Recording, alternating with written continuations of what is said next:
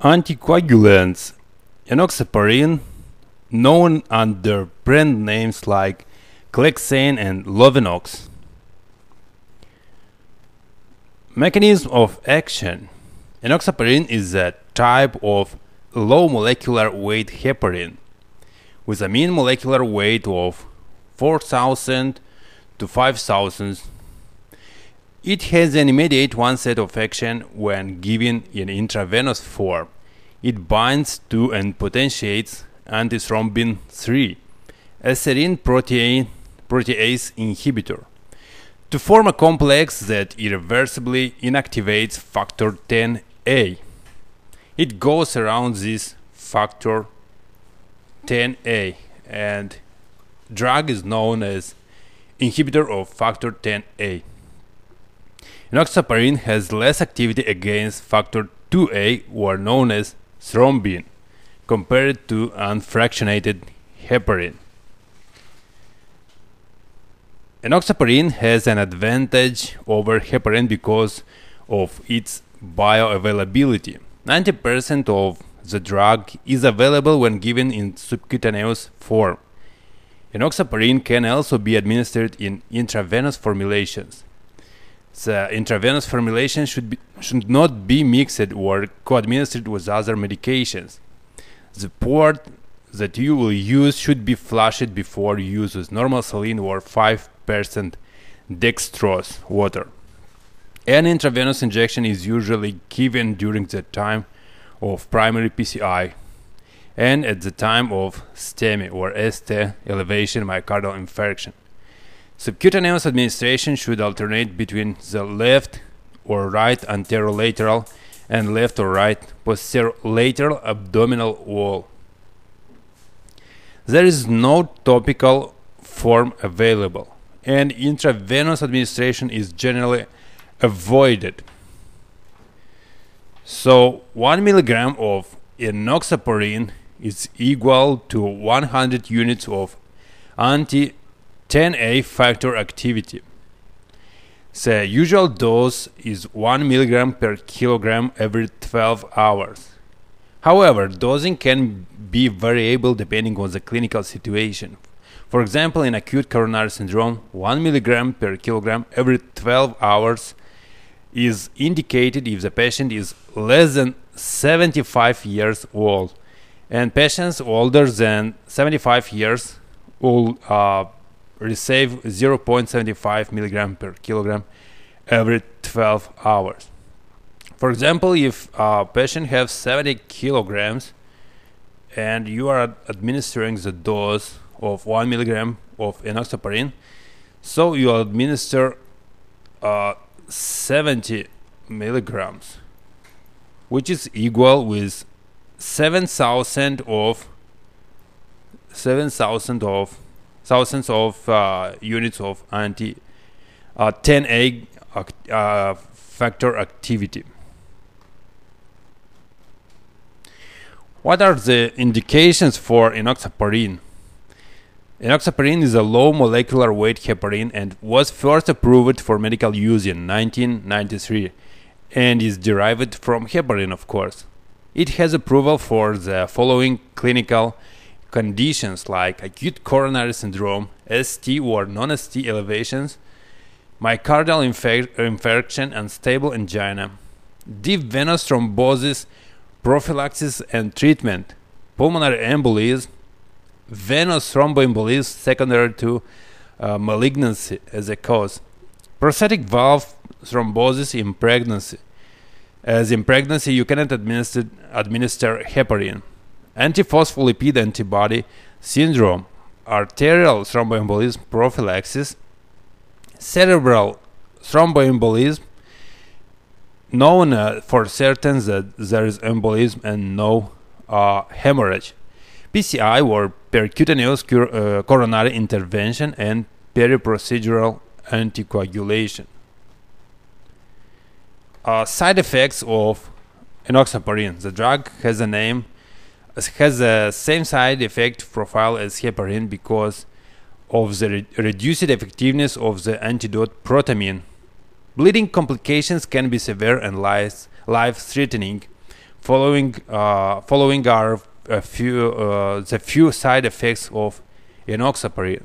Bleeding is the first one and staying in front. Like bleeding, most common side effect. Heat, or known as heparin-induced thrombocytopenia.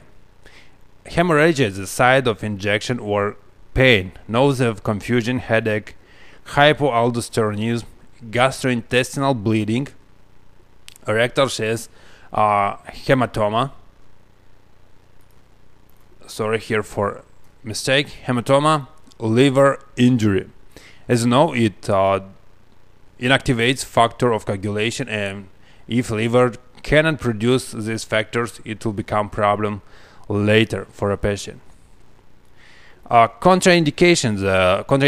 The following are the most common contraindications, like urticaria and anaphylactic reactions, and known as hypersensitivity to enoxaparin or any type of heparin products.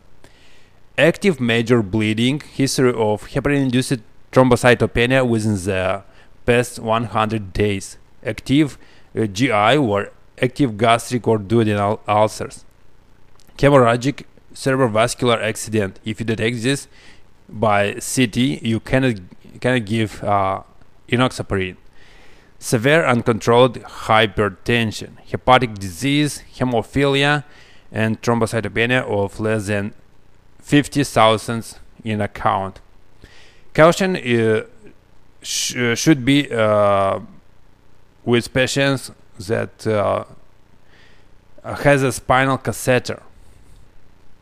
Pregnant patients with mechanical valves or mechanical heart valves, elderly patients with weight less than 45 kg, and patients with acute endocarditis, acute pericarditis also require caution when administer enoxaparin.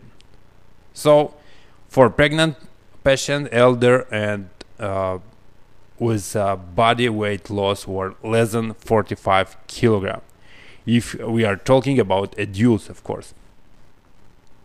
Monitoring and toxicity. So monitoring of bleeding, of thrombocytopenia, renal impairment, surgery, all of them are important. The patient should be monitored closely for signs and symptoms of bleeding. For example, advanced age, female sex, and concomitant use of antiplatelet drugs are the most common factor risk responsible for the bleeding.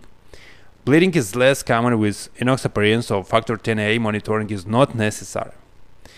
Renal failure and obesity are the most common indication to monitor enoxaparin, as it increases the chances of bleeding. So giving enoxaparin for this type of patients should be given very careful, as obesity represents the risk of hemorrhage because of increased vascularity of the adipose tissue. Thrombocytopenia. So for this type of patient with renal impairment or renal insufficiency, therapeutic dose is usually 1 mg per kilogram every 12 hours. But also monitor and take in count to check risk factors and any of the symptoms of hemorrhage. Thrombocytopenia, if patient develop HIT or heparin-induced thrombocytopenia, that can occur, which is less common than conventional heparin. If the patient develops heparin-induced thrombocytopenia, the drug should be discontinued and monitored platelet count for this patient. Renal impairment, enoxaparin dose requires adjustment with a creatinine clearance of less than 30 ml per minute. If patient is prepared for surgery, a less pre-surgical dose of enoxaparin should be administered at least 24 hours before surgery. Treatment can be restarted 12 hours after surgery if indicated. As a part of toxicity, subcutaneous injection has a bioavailability of around 100%.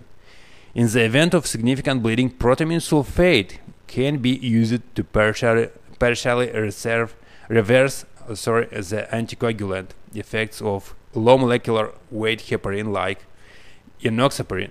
Protamine neutralizes about 60% of the LMWH anticoagulant activity. For low molecular weight heparins administered within the previous 8 hours, the recommended dose of protamine sulfate is 1 milligram, which is equal with 1 milligram of enoxaparin or 100 units of anti-factor A. So if you gave for patient